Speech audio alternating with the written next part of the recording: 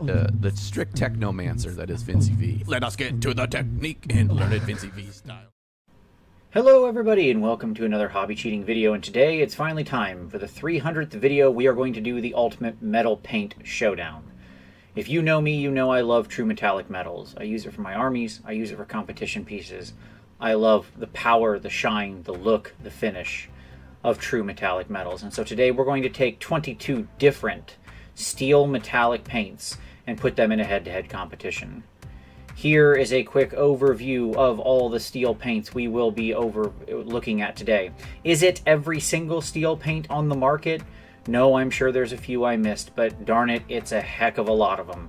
And we're going to put them up in a head-to-head competition, looking at sort of visible pigment, their shine and finish, and ultimately their Metaly-ness, and see who comes out on top. So here we go. We have 22 identical shields, 22 different metallic paints, and 22 little things of paint. We begin with the lead belcher. Round one is all about visible pigment and how easy it is to paint with it. So we start with lead belcher. It goes on pretty smooth. So looking pretty nice, decent enough sheen. Stormhost silver's next up. Brighter. Opacity is one of the things I'm looking for in this first pass. With applying one coat, am I going to get a clean application? And am I going to get visible pigment showing? How hard is it? How smoothly does the paint flow? How effective does it cover the area? Now, one of the reasons I want to test for all of these things right up front is because I don't have time to go 2, 3, 5 layers of metallics to get a metal shine. I've never understood why we put up with that. Metal paints should be better than that. There are plenty of metal paints on the market with an opacity that they will cover in one clean go, that you can do one layer of it and get a nice solid coverage. No streakiness, no primer showing through. So let's see which ones stand up to the test. It should be fairly obvious to you just from watching this that some of these are clearly at this initial test far superior. You can see how smooth and easy they go on, and you can see how opaque they cover. An important thing to recognize here is that some of these paints are made for metal, are made from metal, so they have aluminum powder in them. Some of them are made from mica. Most cheap metal paints we use have mica pigments, and mica is never going to look as reflective as metal. That's going to come into effect later when we look at the shine and finish and Metaly-ness. The other important thing to recognize here is that some of these are what we would think of as sort of traditional model paints, whereas some of these are air paints, meaning they've been pre-thinned and they're in some kind of balance where they're more ready to go through an airbrush.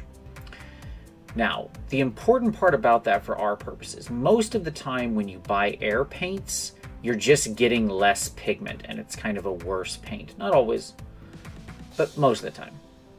However, with metallics, because it's such a heavy pigment, whether mica or aluminum, the reality is those pigments are very large. They don't grind down as small as other types of pigment.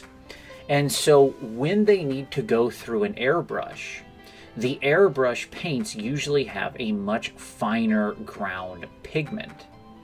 This means that for our purposes, they're going to look a lot better because smaller, finer ground pigment is actually what makes for a better looking finish. It allows you to distribute the pigment load more evenly across the miniature. It also allows for a more even coverage. When you have larger pigment in a bad suspension, it can't as easily lock into the chemical bonds that the acrylic medium is creating, and it looks splotchy, like this speed metal that just let me down here so hard. Just terrible coverage. As you can see from each one of them, I'm trying to apply them under the same light with the same brush on the same surface, so we get as close as possible to a real head-to-head test. This one, by the way, is from Badger Minotaur. It's kind of hidden here, but it's their Metal Look Pure Silver. So there you go. another one from Badger in gun alloy. This one is another one that's just bad. It just fails right out of the gate. All of these paints were were mixed and shaken on a vortex mixer before this paint was dumped, each evenly, all with agitators in them to try to make sure that they were all ready to go, and it would be a nice, fair, even test with well shook metal paints. So as you can see, a whole lot of different metals here, and right away just from the initial coverage you can see some of these go on so much smoother and some of these cover so much more. So right away we're going to produce a couple winners and have our first cuts in this first round. We're going to see who are our semi-finalists, because some of these paints not even worth picking up no farther. I needed one test with them to know I never wanted to paint with them again.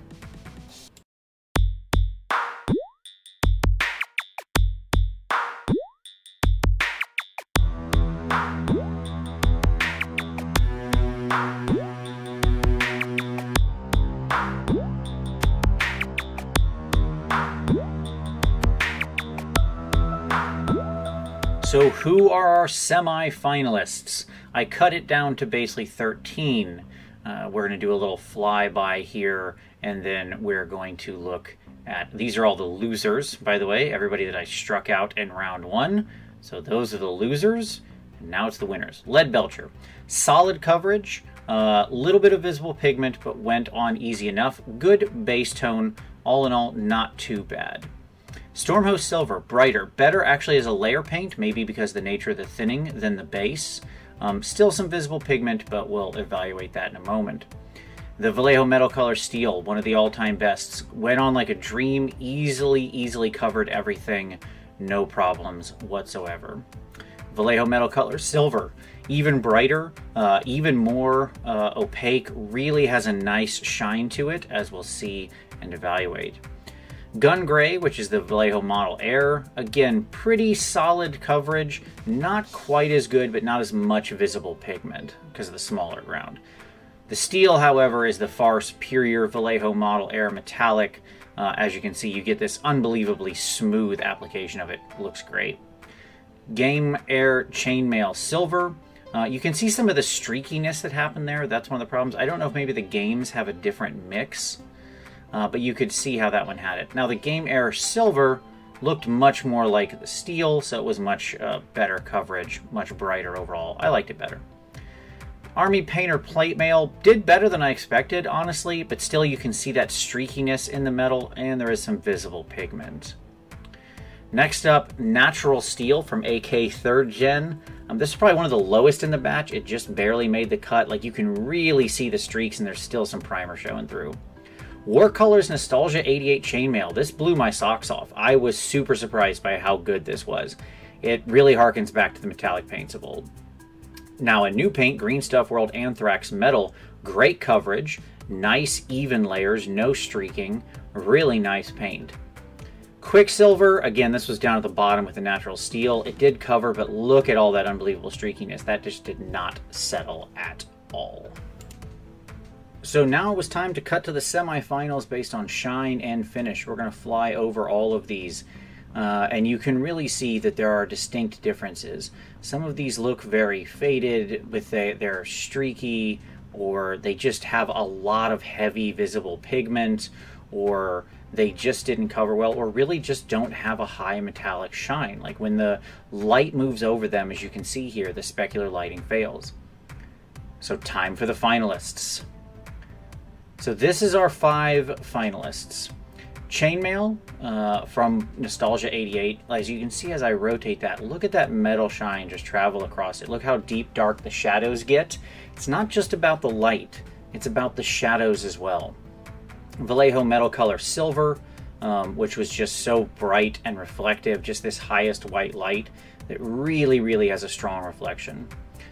Vallejo Metal Color Steel, which I've long been a fan of, especially as a base coat. And I think it just, you look at this and look how strong and even and smooth that is. It's like painting with liquid metal. Both of the Vallejo Metal Colors use aluminum powder, so you get a much more metallic shine. The Steel is really strong, but it's really flat.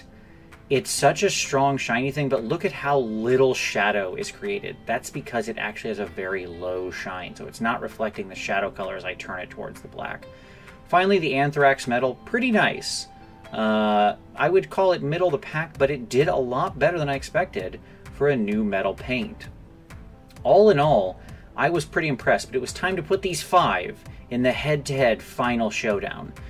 So I primed up this black plastic card with just black. This is primed, and I wanted to just get a nice solid sweep of it, all 5 of them right next to each other, to see how they work.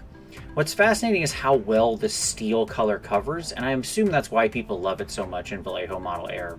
My problem is it doesn't look like metal.